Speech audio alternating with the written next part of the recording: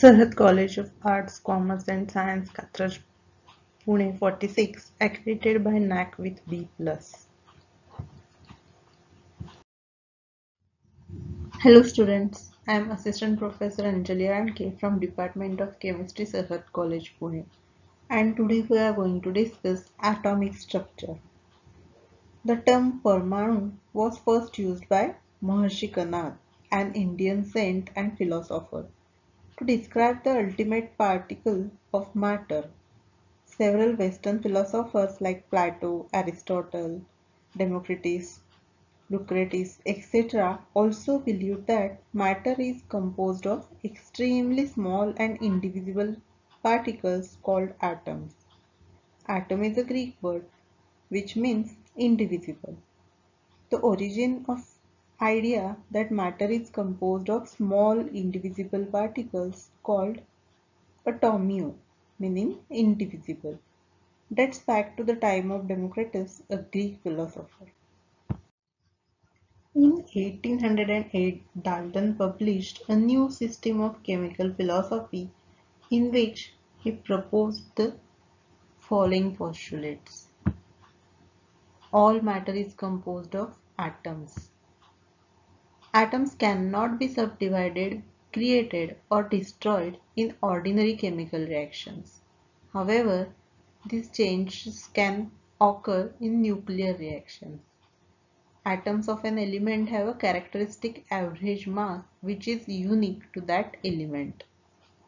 Atoms of any one element differ in properties from atoms of another. At the end of 19th century, several scientists including Crookes, Julius Plucker, J.J. Thomson tried to pass electricity through gases. They found that electricity can be passed through gases only when a high voltage is applied at very low pressure.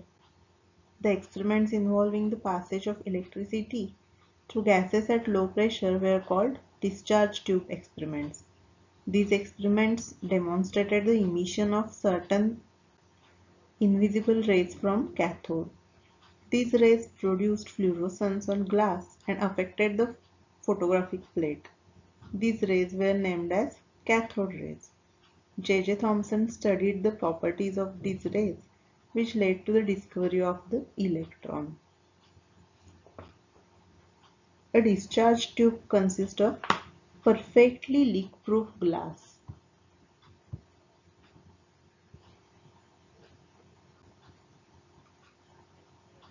With metal electrodes fused in it, as shown in this figure.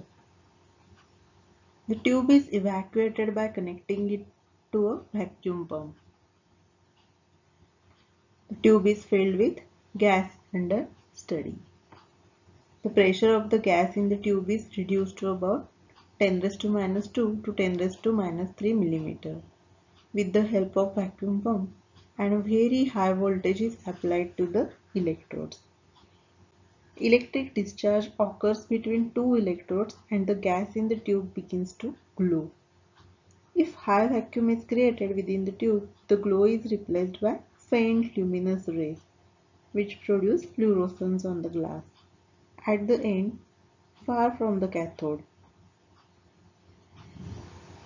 the rays starting from the cathode and go away from it at right angles in straight lines are called cathode rays.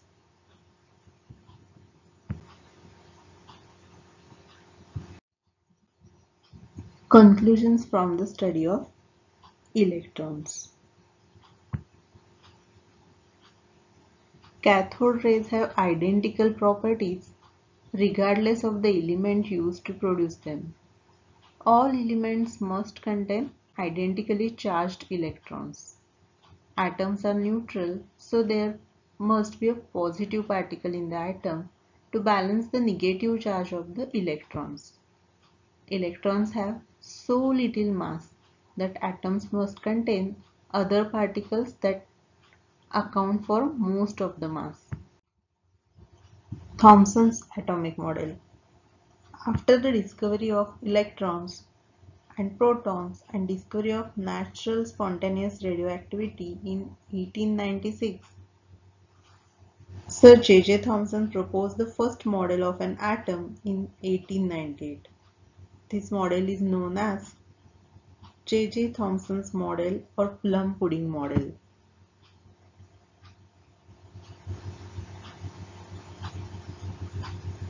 He proposed that an atom has a spherical shape of radius approximately 10 raised to minus 10 meter in which the positive charge is uniformly distributed.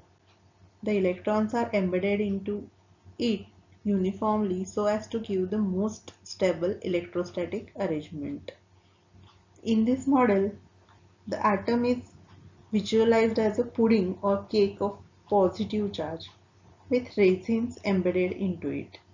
This model is also called raisin pudding model or watermelon model. The mass of atom is assumed to be uniformly distributed over the atom. This model was able to explain the overall neutrality of the atom but failed to explain origin of atomic spectrum and alpha particle scattering experiment. Rutherford's gold foil experiment. Rutherford, in an attempt to verify various models of atom proposed by Dalton and Thomson, carried out alpha particle scattering experiment in 1909. Radioactive source of alpha particle was placed in the cavity of lead block.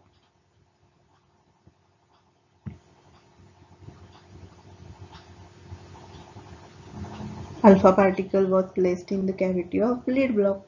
The alpha particles emitted from this source were passed through lead slit. This is the slit.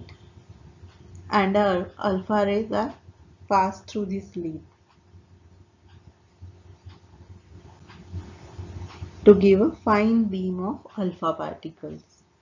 This beam of particle was bombarded on a thin golden foil of thickness 100 nanometer. The gold foil was surrounded by fluorescent screen of zinc sulfate. This is the fluorescent screen of zinc sulfate.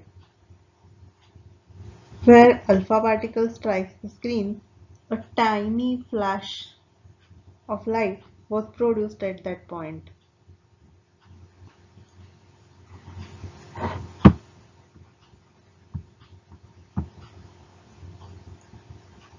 It was observed that alpha particles are helium nuclei. Particles were fired at a thin sheet of gold foil. Particle hits on the detecting screen are recorded. Rutherford's findings. Most of the particles passed right through. A few particles were deflected. Very few were greatly deflected, like howitzer shells bouncing off of tissue paper. Conclusions. The nuclei is small. The nucleus is dense. The nucleus is positively charged. Now we are going to discuss atomic particles. Atom has three types of particles, that is electrons, protons and neutrons, where electrons are negatively charged, protons are positively charged and neutrons are neutral. Electrons are massless. Proton and neutron has mass. Electrons were found in electron cloud. Proton are in nucleus and neutron are also in nucleus. Atomic number. Atomic number is denoted by Z. Atomic number of an element is the number of protons in the nucleus of each atom of that element.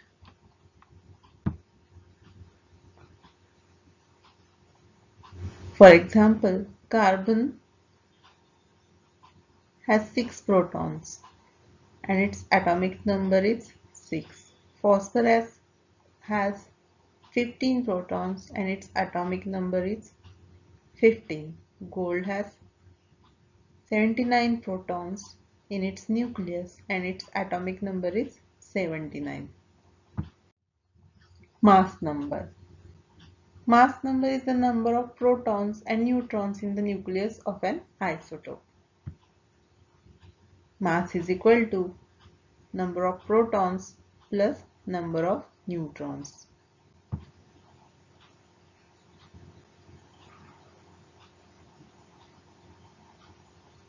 We are going to see some examples. Oxygen has 8 protons and 10 neutrons. The number of protons are always equal to number of electrons. So there are 8 protons and 8 electrons. So mass number of oxygen is number of protons plus number of neutrons. So oxygen has mass of 18.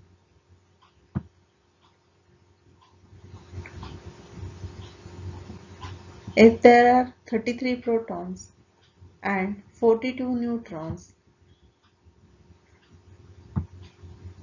so if the number of proton is 33, then number of electrons is always 33. And then mass number of arsenic is 33 plus 42 is equal to 75. Now,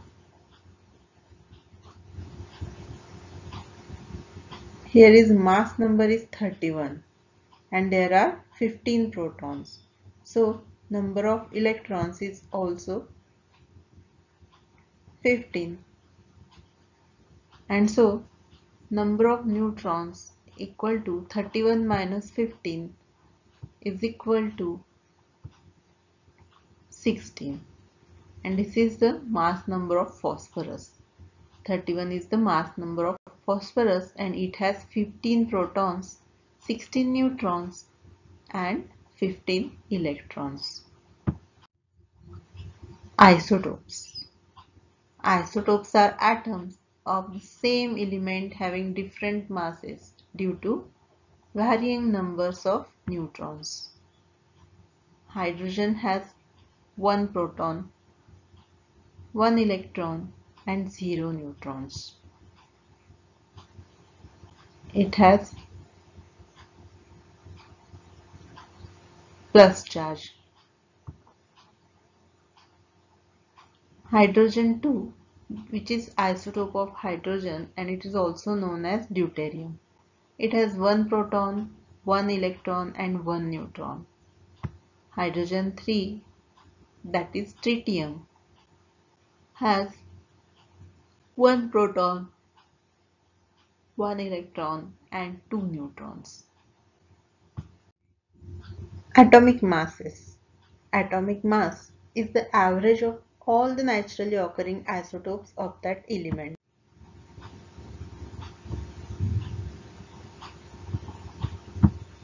For example, carbon. Isotopes of carbons are carbon 12, carbon 13 and carbon 14. Symbol of carbon 12 is like this, 12 carbon.